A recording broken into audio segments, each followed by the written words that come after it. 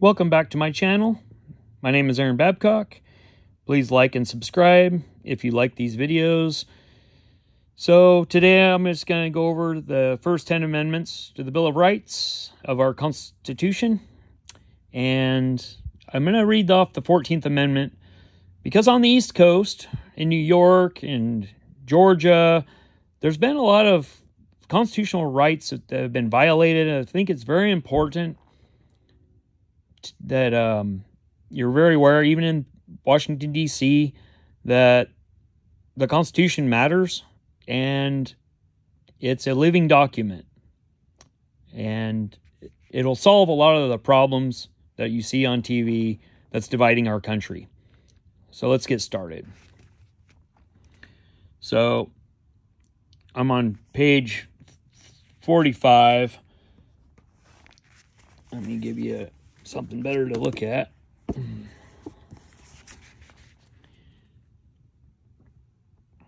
This is a really good book. So, Amendment 1 deals with freedom of religion, speech, and the press, rights of assembly, and petition. Congress shall make no law respecting an establishment of religion or prohibiting the free exercise thereof or abridging the freedom of speech or of the press, or the right of the people to assemble peaceably, and to petition the government for a redress of grievances. Amendment 2, right to bear arms. A well-regulated militia being necessary to the security of a free state, the right of the people to keep and bear arms shall not be infringed. So, those are all very important rights that we have. So let's get to Amendment 3, housing of soldiers. No soldier shall in time of peace be quartered in any house without the consent of the owner, nor in time of war, but in manner to be prescribed by law. Amendment 4, search and arrest warrants. The right of the people to be secure in their persons, houses, papers, and effects against unreasonable searches and seizures shall not be violated, and no warrant shall issue but upon probable cause, supported by oath or affirmation, and particularly describing the place to be searched and the persons or things to be seized. Now, when they raided Mar-a-Lago, I think they should have considered this procedure very well and the details that happened during that bad experience.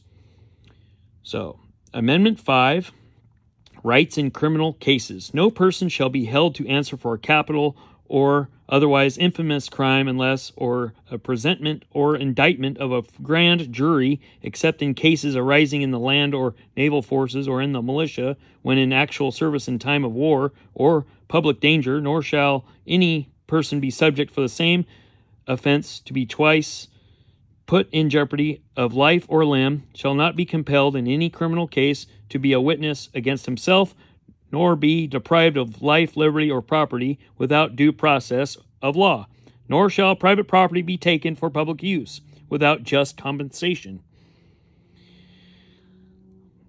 Amendment 6, rights to a fair trial. In all criminal prosecutions, the accused shall enjoy the right to a speedy and public trial by an impartial jury of the state and district wherein the crime shall have been committed, which district shall have been previously asserted by law, and to be informed of the nature and cause of the accusations, to be confronted with the witnesses against him, to have compulsory process for obtaining witnesses in his favor, and so have the assistance of counsel for his defense. Amendment 7, rights in civil cases. In suits at common law, where the value in controversy shall exceed $20, the right of trial by jury shall be preserved, and no fact tried by a jury shall be otherwise re-examined in any court of the United States than according to the rules of the common law. Amendment 8, bails, fines, and punishments. Excessive bail shall not be required, nor excessive fines imposed, nor cruel and unusual punishments inflicted. Well, they're fining $500 million nowadays on American citizens. That's kind of scary. Amendment 9, rights retained by the people. The enumeration in the Constitution of certain rights shall not be construed to deny or disparage others retained by the people. Amendment 10, powers retained by the states and the people. The powers not delegated to the United States by the Constitution nor prohibited to the states are reserved to the states respectively or to the people. Now, here's that close-up, if I can get it.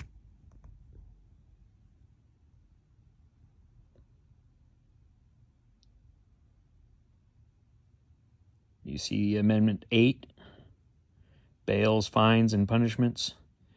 Excessive bail shall not be required, nor excessive fines imposed, nor cruel and unusual punishments inflicted. This is very important. There's another bad law in New York called the Red Flag Law, which was in Colorado and Washington State, Oregon, and California, and other little states, designed by Nancy Pelosi. And I would say that Red Flag Law is a violation of the 14th Amendment of due process, equal protection of the law. Because in that unconstitutional law, you don't have to face your accuser. You're guilty first, and you have to prove your innocence second. So,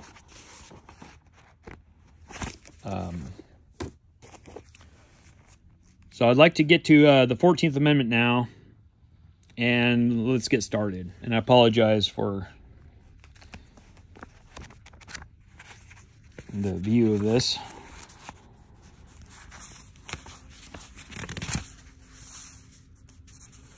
Oh, some positive history of America was Amendment 13, abolition of slavery. Very, very good. So, civil rights, Amendment 14. It was ratified June 13th, 1866, or proposed on that day, ratified July 9th, 1868. Sorry about that. Section 1, all persons born or naturalized in the United States and subject to the jurisdiction thereof are citizens of the United States and the state wherein they reside. No state shall make or enforce any law which shall abridge the privileges and immunities of citizens of the United States, nor shall any state deprive any person of life, liberty, or property without due process of law, nor deny to any person within its jurisdiction the equal protection of the laws. So, it goes on. So,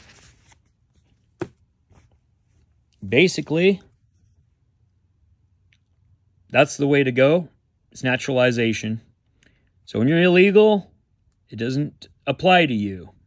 And border security is very important, that we vet legal immigrants to our country versus illegal immigrants.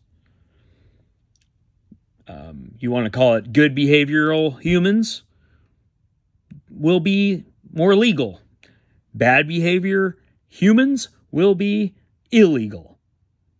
If you want to get into psychology, you could call it the behavioral problems of illegal aliens and the behavioral problems of being naturalization. They're all good concepts. So, there's common sense to it. Be a natural born citizen. Learn about naturalization versus the bad experiment of the sanctuary. It has caused a lot of crime. And we have a very scary world with terrorism out there that can come to our country unvetted, and it's very serious that we don't have a World War II repeat of Pearl Harbor or a 9/11 or the Boston bombers or any kind of sieges like Bunker Hill or Alamo or Benghazi or Black Hawk Down style sieges. We don't want any of that stuff. So it's very important to be legal, law-abiding, and free of these criminals. Thank you very much, and I hope you enjoy this video. Please like and subscribe, and we will move on to better and great subjects to talk about. But law is always stern, bold, and noble. Thank you very much. Take care, and God bless.